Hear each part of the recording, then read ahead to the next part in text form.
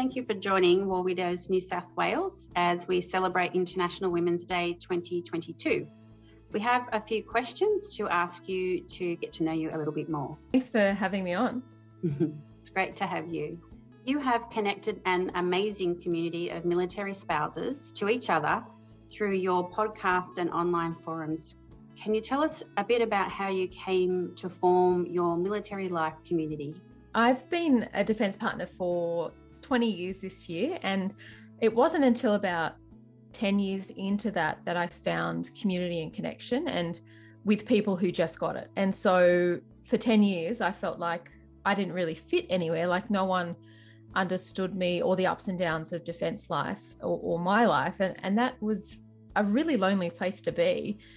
So when I finally found my place with other defence partners, I felt like this weight had been lifted, and that with others by my side, I could continue to live defence life and share the celebrations and the challenges with others who just got it. So I started the Military Life podcast and the community because I wanted every defence partner to feel that connection and to find that community from anywhere in Australia. I wanted them to have what I had found. The impacts of service in the Australian Defence Force can affect women in a much different way to men in terms of career and finances, for example.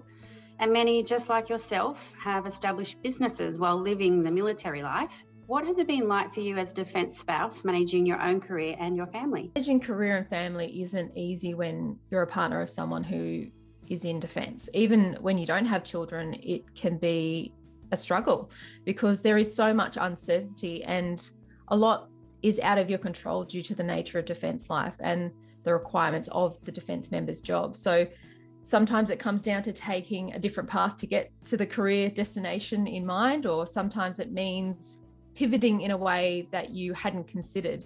And other times it just means, I guess, doing the best you can at the time while wearing all the hats, because we do all the things at times when the defence member isn't there, and we have to juggle everything, and career and home and all that comes with, living defence life solo. But there is a lot of defence partners have to contend with when it comes to career, because sometimes we can be underemployed when we've moved to a location where we can't find employment in the field that we're trained in, or can't find employment at all.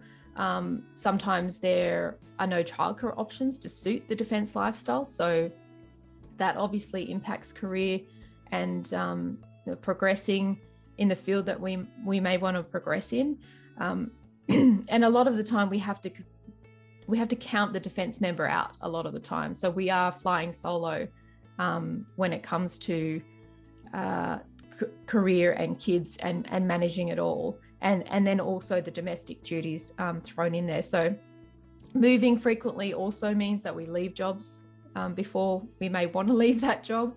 And then gaps in employment, gaps in super, gaps in long service leave, that's a rarity. So career and family and managing it alongside defence life is tricky, but we just do the best we can. And a lot of the time we are very amazing at it. So we just to do the best we can. I've learned that what is meant for you is meant for you. And just because you're taking a different path doesn't mean you won't get to where you want to go. I've learned to be adaptable, to put myself out there and to kind of put yourself out there probably quicker than what you would be comfortable with, because sometimes when you move to a new location, you kind of have to get the ball rolling with putting yourself out there and building those connections and those networks, because in 2 years' time you might be gone again, kind of thing. So you kind of have to be on top of that. I've also learned to do all the things. I've learned to start a lawnmower. I've learned to ask for help. I've learned how to renovate a laundry. And I often say, if you want something done, ask a spouse, because we can usually figure out a way to get whatever it is that needs to be done. What bias have you had to manage as a woman in your life and career and within the defence and veteran sector? There are a couple when it comes to living defence life and when it comes to career and just in general. The stereotype narrative that defence partners follow the defence member from post to post and just in the background, holding down the home front.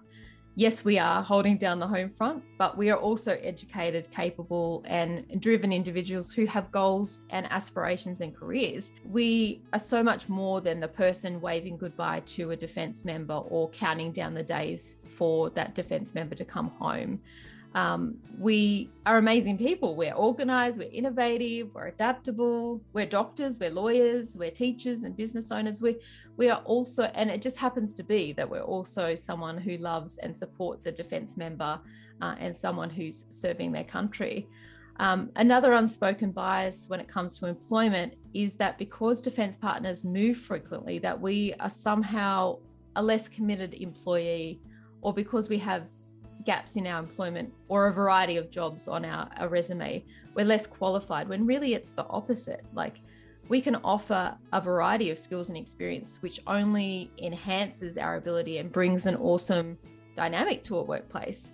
Hiring someone who isn't a defence partner doesn't guarantee that that employee will stay any longer in a role than a defence partner would, who is posted to a location for 2 or 3 years. And now that there's more work from home and remote options when it comes to work because of COVID, unfortunately, because of COVID, it actually means that if there is an option to take our job with us, then more than likely that defence partner is going to give you, as many years as they can in that role, because they want to stay in meaningful employment if they can. So having that option.